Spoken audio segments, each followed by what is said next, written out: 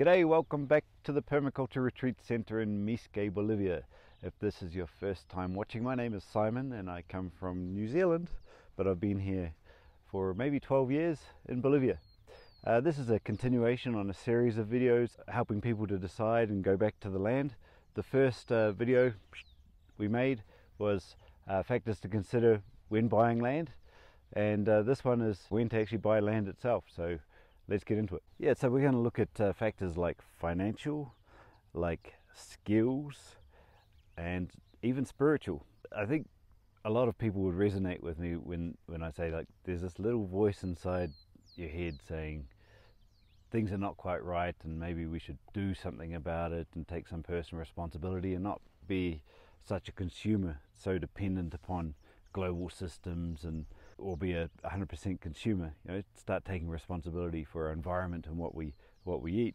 And I think the first fear that comes up, the first thing that stops a lot of people that are working in the city professionally is they're afraid that they're going to have to learn a whole new way of life and be in a place where there doesn't seem to be much economy. And like, how will they, when the people that are in the countryside are seemingly struggling for wealth, conventional measures of wealth, they don't seem to be excelling at that, like how they would go not having those same skills. And my response to that is, because I came from that myself. I've worked in London as an analyst, was selling computer technology solutions in New Zealand. It triggers a fair response to think, how am I going to survive in the countryside? Because it's not necessarily a relatable skill, a direct transfer of skills. But you've got to assure yourself, like anyone, like if people are living there, you can live there, and you bring, just like nature, a different diversity, different skills, different abilities that will serve the community, and you'll find a way to not only survive but to thrive over time. The other thing is, I heard once that it takes like 5 years of 2 hours a day to become an expert at anything. So if you focus on one thing, just 2 hours a day for 5 years, after 5 years you're a recognized expert. So that speaks to timing. The sooner you start to get over that learning curve, you start to get some competence after enough time. It's going to be a lot easier, and in fact it will start to bring more of what you need into your life. I'll give you an example from our life. We've received hundreds of people from overseas, like as volunteers, and I used to take it upon myself, and I still do, to share the knowledge, to help people to take more responsibility, to create freedom and abundance in their life and in their communities. And now, after several years of doing that, we actually offer a course and people come here and pay us to teach that. We have more systems now. I have more competence at delivering it. We've done more trials, and it's just that thing. It's been probably 5 years of receiving people, and now I'm an expert in some fields, and it's nourishing us. So get into it sooner than later on that one. So here's another factor. Thank you, birds. Loros. Beautiful parrots. Some of them have got blue wings. This alfalfa here is one of the primary things we produce. The neighbour's horse, our mobile poo factory and lawn cutter, is enjoying it. So do the ducks. It's part of their feed. It's the principal feed for the turkeys, the chickens too. We have rabbits. That's all the rabbits need, really, this and a bit of water. But to plant this alfalfa, it actually takes preparing the ground months before winter, and you can only really plant it in the winter here, which is June and July, and it'll give you a yield every 5 weeks and lives for like 8 years. But here's the thing, if you miss your timing, you might have to wait close to a year to plant it. So if you're waiting for food not to be on the shelves, or the big collapse, or let's say inflation to get too bad before you move to the countryside, factor that in. It's not an overnight thing. The sooner you get on your own land and put a tree in the ground, or get some crops that work for you while you sleep, every day they're growing, the better prepared you'll be, and more comfortable, more resilient over time. I think we can all agree that the more independent we are, the less dependent upon centralized systems and monetary instruments, the more peace of mind we'll have.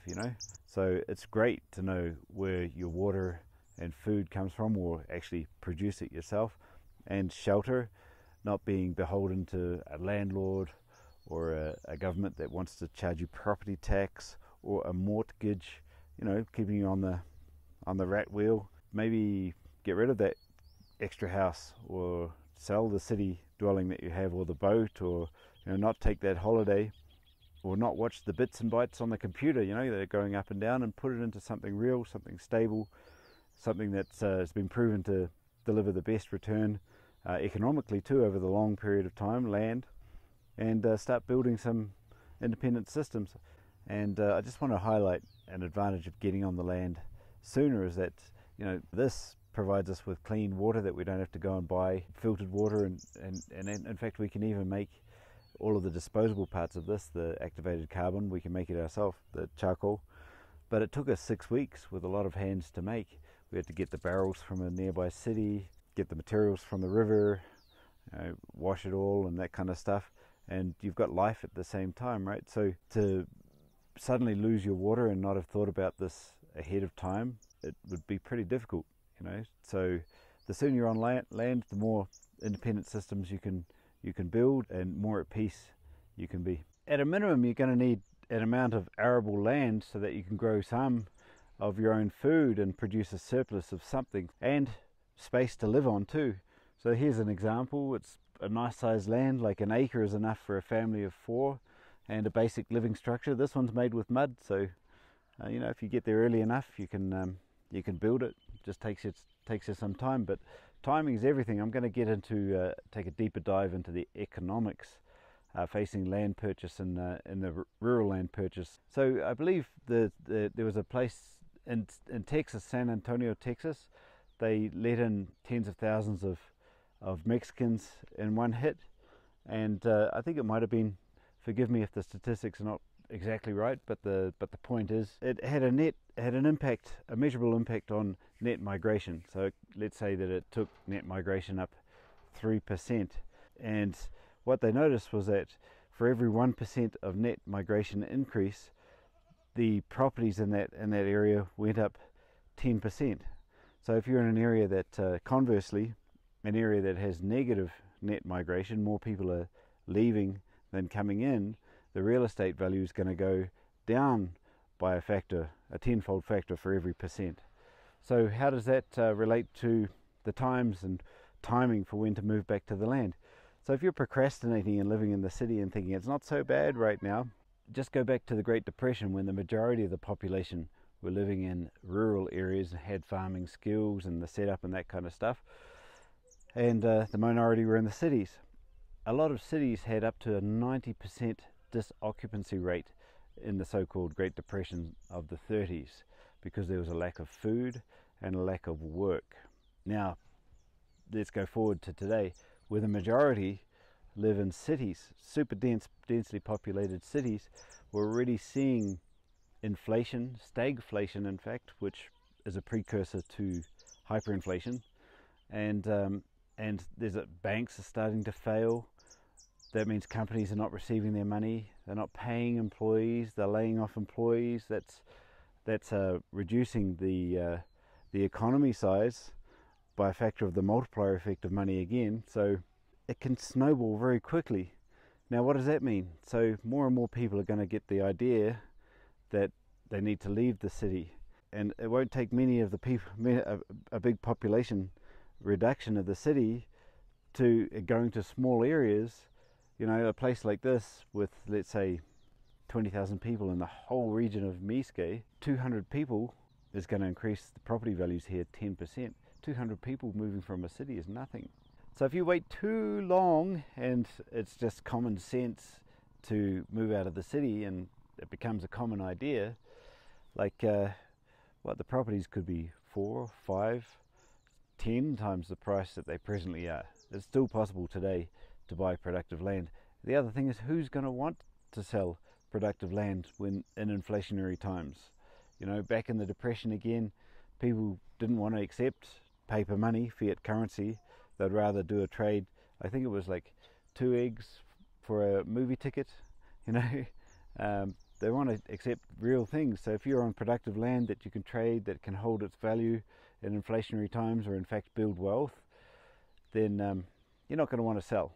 And if you're competing with a lot of other people with that net migration impact, good luck.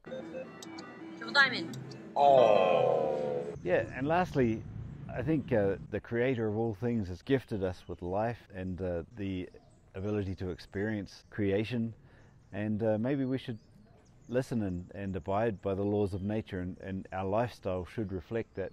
And potentially, you know, all of these dictates that are coming down the pipe about experimental injections and gene therapy and GMO food and living in little cubicles and under LED mercury lights and all this stuff, you know, maybe that's not aligned to nature. That's not how our bodies, our temples are meant to live. So, you know, getting onto land sooner, it's gonna reap mental, physical, and spiritual benefits. And you know, potentially we're only here for a short time, but you know, and we never know when our time is up. Our body's time is up, so we should live as we mean to carry on.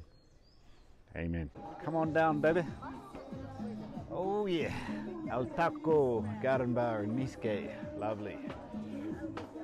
Well, thanks for bearing with us on this journey of discovery and giving us your time watching.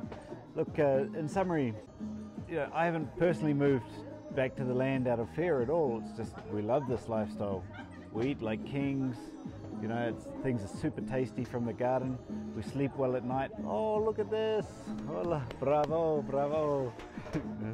Gracias. Soon we're going to celebrate another video done where it's rather tiring, you know, not natural for me. But look, this is a choice out of love. And in terms of timing, of you know, when's the best time to get back on the land? Quite frankly, we should never have left the land. It should be intergeneration. We should have inherited land intergenerationally. So the sooner you get back to it, the better it's going to be for you and your children and your grandchildren. I'll make a video on that later. So thanks for watching again, and you're able to get off that hamster wheel, knowing that every day you're closer to being independent. You're building community. You're saving your fertility, building soil fertility, and if you follow along on our channel, we'd love to share more of the journey with you too. So here's to you. So thank you for watching our videos and supporting us. Leave a comment if you have any tips to share on when is the best time to buy land.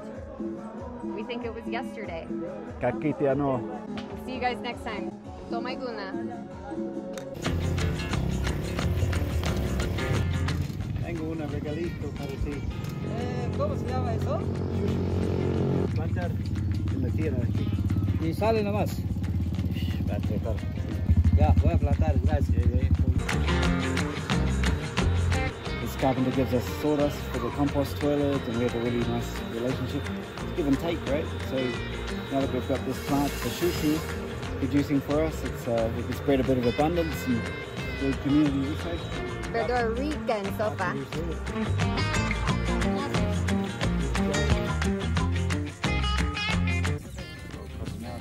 Gracias. Sí, sí. Crece bien. So some people say that actually you really look at Bolivia and say it's like 20 or 30 years behind the rest of the world, but you know, when you start to see fuel shortages and electricity and gas prices going through the roof, I guess at some point when that cheap energy is not available, we're going to turn around and there's Bolivia 20, 30 years ahead. Like, how long the know-how to like raise these bulls, the foresight also, how to work them, how to train them, like yeah, it's cool.